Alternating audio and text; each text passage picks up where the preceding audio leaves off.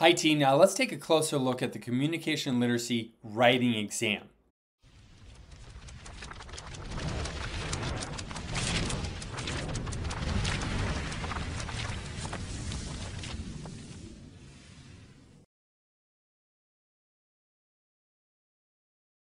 The communication literacy writing exam is like a mini triathlon. It has 3 distinct parts.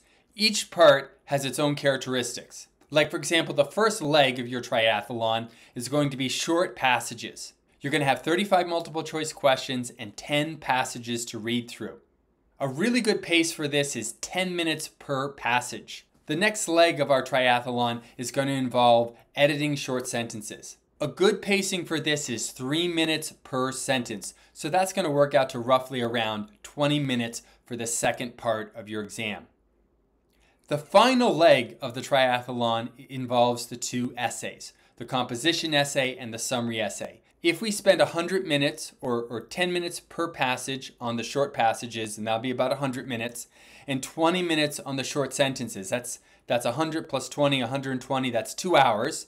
If we spend 2 hours on the first half of the test, then we're going to have 2 hours for the second half, for the essay section. And that's key to have 2 hours. Now I'm working with a pacing of 4 hours. You have 4 hours to do the writing exam, and that would only happen if you take the test at the test site. If you take the test at home, you're only given 3 hours. If you take the test at a test site, you're given 4 hours to do the test. So I would recommend anyone who's concerned about pacing to take the test at a test site, get the full 4 hours for the writing exam, so you have 2 hours to do the essay. Team, these times don't have to be exact. You can spend more time or a little less time on the multiple choice, more time on the short answer, less time on the essay, but keep these times in mind. When running a triathlon like this, you have to have some type of pacing. You don't want to get too stuck in any one area. So think about this pacing and see how it's going to help you with your exam. All right, team, I hope you enjoyed this video. If you did, I want you to give it a big thumbs up. This will get it out to more teachers that need help on these exams.